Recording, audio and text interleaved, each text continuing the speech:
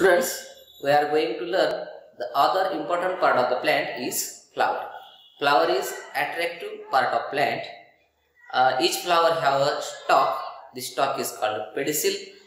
One part of the pedicel is attached to the stem and the other part of the pedicel is expanded, and petals and other part of the flower are based on the receptacle.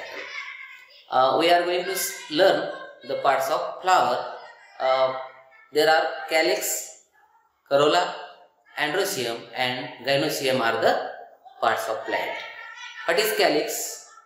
Petals are covered by the leaf-like part of the sepals. This is called as calyx, and these sepals form the calyx. Then the another part of the flower is corolla. Corolla is made up of petals. Petals are colorful and attractive, and also there is a smell to the corolla. And another next part of the flower is androecium.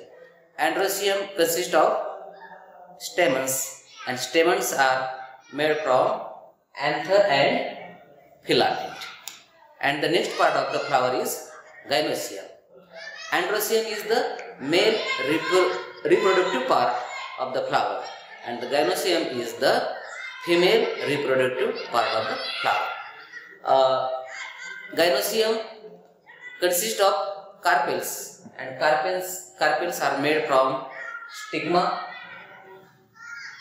style and ovary. Thus, gynoecium is the female reproductive part of the flower. Thus we learn the next part. The important part of the plant is the